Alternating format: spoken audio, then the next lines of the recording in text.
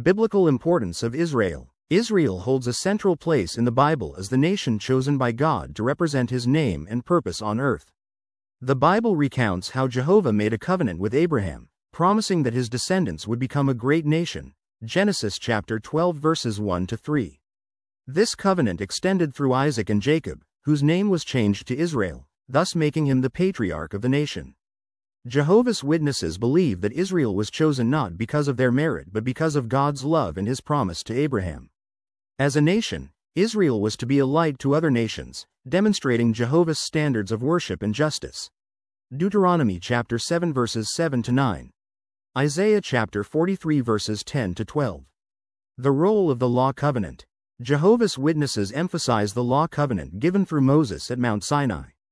This covenant set Israel apart as a special possession of God. Exodus chapter 19 verses 5, 6.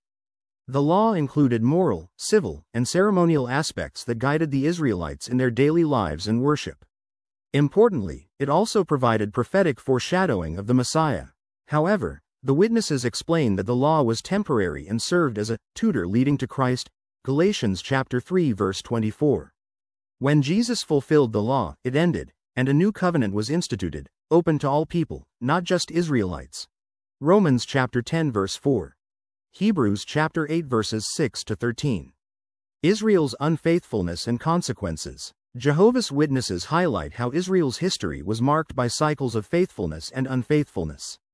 Despite Jehovah's blessings and guidance, the Israelites often turned to idolatry and disobedience, leading to consequences such as captivity in Babylon. 2 Kings chapter 17 verses 7 to 23. 2 Chronicles chapter 36 verses 15 to 21.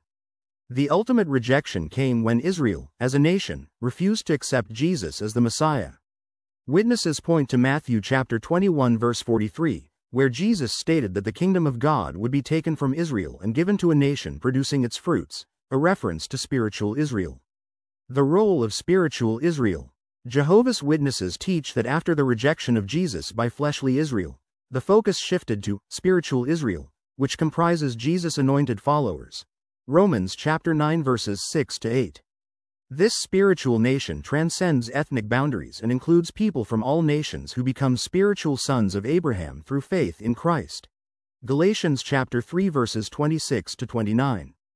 The anointed members of spiritual Israel are believed to have the hope of ruling with Christ in heaven as part of the 144,000 mentioned in Revelation chapter 7 verses 4 to 8 and Revelation chapter 14 verses 1 to 3.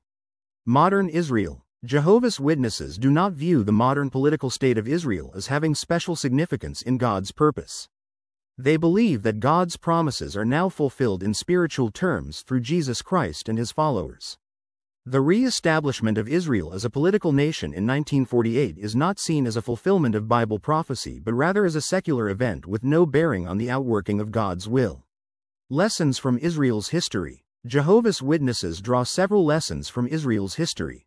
They stress the importance of obedience to Jehovah, loyalty in worship, and the need to remain separate from the corrupting influences of the world. Israel's experiences serve as examples for Christians today.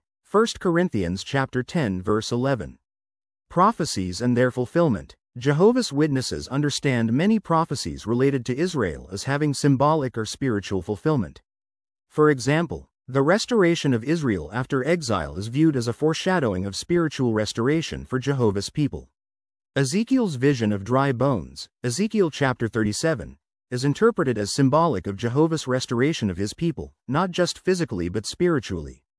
Jehovah's Witnesses' perspective on Israel is thus deeply rooted in their interpretation of the Bible. They view Israel's history as pivotal in understanding God's dealings with humanity but emphasize that the focus has shifted to a worldwide congregation united by faith in Jesus Christ. Please share and like and please subscribe.